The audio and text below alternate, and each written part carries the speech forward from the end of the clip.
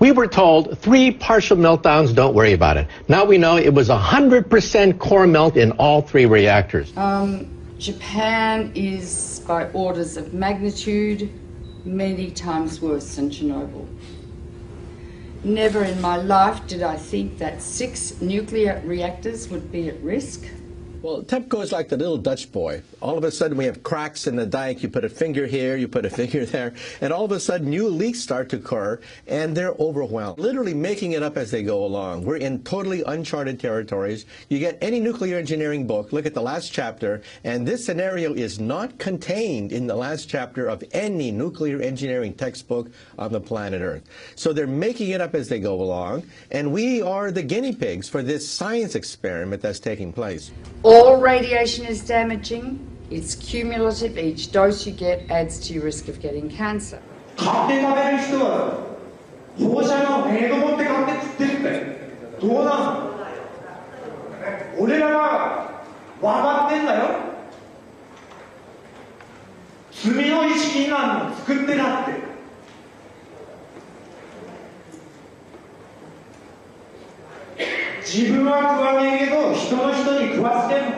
Within days of the Fukushima Daiichi catastrophe beginning, we were getting fallout coming down in rain in the United States, not in insignificant quantities.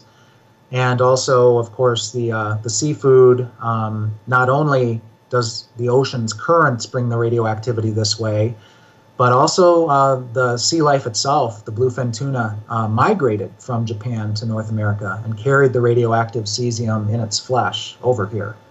Wow, not a good time to be eating tuna. The food chain remains contaminated for hundreds or thousands of years, and we'll start seeing lung cancer and leukemia, I think 2 to 5 years from now. And then solid cancers will start appearing 15 to 60, 70 years later. So the ace up the sleeve of the nuclear industry is the incubation time for cancer. It takes a long time for cancers to develop once you have inhaled or been exposed to these radioactive elements. And no cancer identifies its origin. And so there is already a level of cancer in society, but it's going to increase dramatically. The problem is not really under control. It will not be under control for, it's estimated, between 40 and 100 years from now. There's no way to clean it up. They say 40 years, but they can't clean it up. They can't. And the site's still unstable and vulnerable to natural disasters. If there is another earthquake, a serious one, 6, 7, 8 or 9 magnitude, that would rattle all these 1,060 tanks. It would rattle the damaged cores, spent fuel, whose structures have already weakened. Yes. That's a potential very, very serious threat. Approximately 300 tons of water was filtering through the site until early this month, becoming laced with radioactive materials and then seeping into the sea. Another factor is the ever-increasing amount of water accumulating inside damaged infrastructure. Once it makes its way into reactor buildings, it mixes with radioactive isotopes. For months, TEPCO workers have been pumping up 400 tons of water every day and storing it in tanks on site. There's 1,060 tanks, stainless steel water tanks, that are holding the water which they keep pumping into the damaged reactors and the spent fuel storage pools. From the air, the scale of the problems at Fukushima become clear. The growing mass of storage tanks now dwarfs the plant itself. More than 1 million tons of highly radioactive water is now stored here. But the tanks have been hastily built. They're made of steel plates, bolted together, rather than welded. Last week, workers detected a major leak in one of those tanks. About 300 tons of water escaped, releasing several quadrillion becquerels of radioactive particles. Experts have often pointed out how vulnerable they are to damage. The tanks, though, have been put together very quickly. There's no guarantee they'll last. Their seals are made of rubber, and the joints and bolts are corroding, and they may last not more than 5 years. So the tank farm has grown dramatically, and it's on the hill. Of course, the problem is because it's on the hill, the water flows down, and if there's an earthquake, all of these pipes are held together with plastic piping, not much different than what you've got on a swimming pool. So the plastic pipe will snap, and that water will just run right down that roadway directly into the ocean. And how long the contamination has been leaking into the water? Very likely since the explosions and the meltdown at Fukushima Daiichi in March of 2011. Wow, that is quite a long time. Now, how much and what sort of radiation is leaking into the Pacific? I know there's all different types, so if you can explain that in a little detail. Well, clearly what we've seen now is the movement of radioactive hydrogen, tritium, which is a mobile radioactive isotope, but clearly radioactive cesium, 134, 137, strontium-90.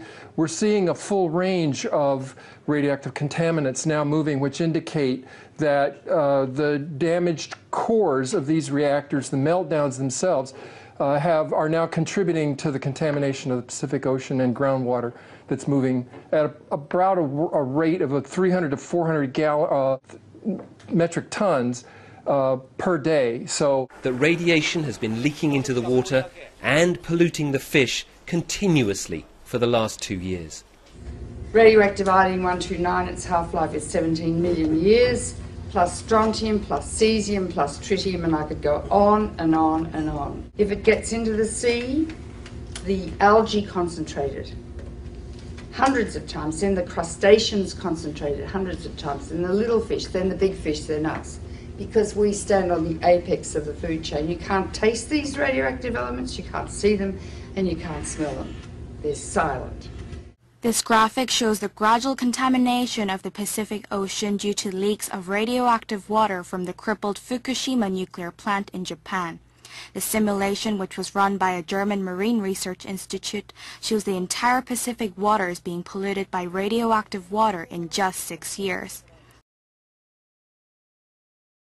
The fuel core of Unit 4 at the Fukushima Daiichi nuclear plant. More than 1,500 fuel rods sit in a damaged storage pool 30 metres above ground. Yeah, the amount of radioactivity in the rods themselves is about 14,000 times that of the Hiroshima bomb. We are dealing with diabolical energy. E equals mc squared. It's the energy that blows up nuclear bombs. Einstein said, nuclear power is a hell of a way to boil water. They need to remove those fuel rods from the pool because if there's another earthquake, Building 4 would go down probably, and all those fuel rods would be exposed to the air and they would burn, and they would release 10 times more radiation or cesium than was released at Chernobyl. Huge amounts, and pollute much of Japan and the Northern Hemisphere. So we're in a nuclear crisis at the moment. If there's another earthquake and Building 4 collapses, which contains the cooling pool with fresh fuel, I'm going to evacuate my family from Boston. So they've put a crane on top of that building, which is shaky anyway, and they're going to lift the fuel assemblies out one by one with the crane, and it will be done manually. Normally, those rods are removed by computer control with millimetres to spare. It's a very delicate operation. The fuel rods must be kept submerged and must not touch each other or break. Nuclear experts warn any mishaps could cause an explosion many times worse than that one here in March 2011. Because if several rods touch each other, you could reach criticality and the whole fuel pool could go critical. Or if the rods break as they're being lifted out, large amounts of radiation would escape from the rods and the area would have to be evacuated, meaning that the area is evacuated, the continuous operation of cooling 5 spent fuel pools and 3 melted cores would stop. Need I go on?